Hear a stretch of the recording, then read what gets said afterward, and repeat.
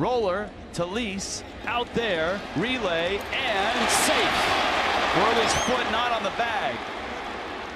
That'll cost a run. The Marlins certainly will look at it.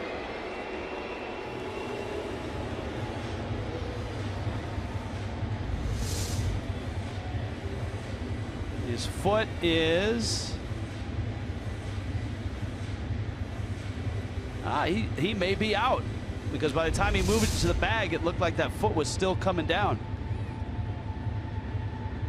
It's a run, so if it's a gamble, it might be a gamble worth taking, and the Marlins are going to challenge it.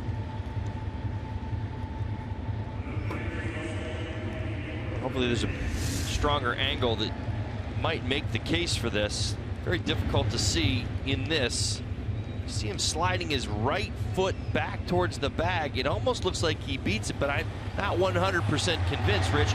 We have to have more evidence to overturn it. Well, I'll tell you what the evidence is. If you watch the right foot as he slides it back, when it stops moving, that should be the sign that he hits the base, right? If it's right up against it. I agree, but I think that McMahon is closer to the bag at that point, like he's just right over the top of it. Well, we'll search for any angles that we have other than the one we just showed you. Of course, New York has all the camera angles from our telecast and the Rockies telecast. Boy, it's gotta be conclusive 100%, and I don't know. It's worth the gamble, though. I'll tell you that. Well, New York's going to have all of the best angles to decide this one.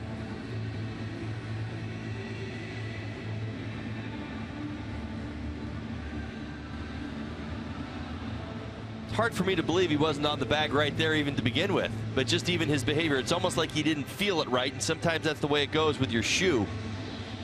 He's out. Oh, wow.